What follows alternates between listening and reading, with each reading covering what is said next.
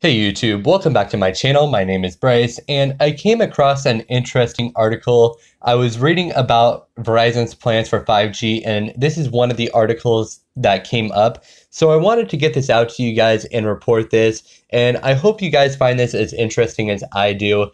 This was reported on September 26, 2017, so not too long ago. And basically what this is a market capitalization of each carrier. And as you can see right here, this is in billions of US dollars. This is not millions, this is billions. And AT&T tops around right here at about 240 billion US dollars. Verizon tops around about 202 billion US dollars. This is T-Mobile, and this is Sprint at the very right, who has the lowest market capitalization. And basically what market capitalization means is how much equity a company has.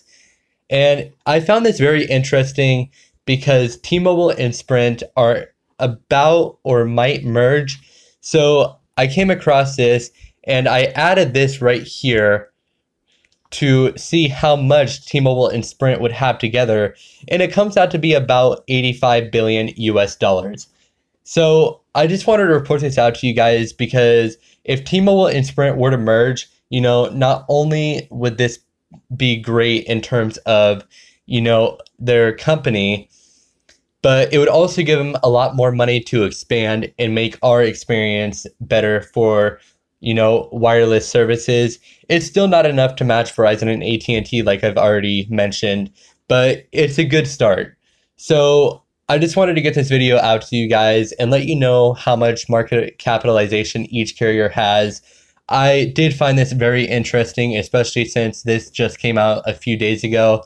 Let me know how you feel about this, and let me know your opinions about this down in the comments below. Anyways, thank you for watching. Please rate, comment, subscribe, and I will see you guys on my next video.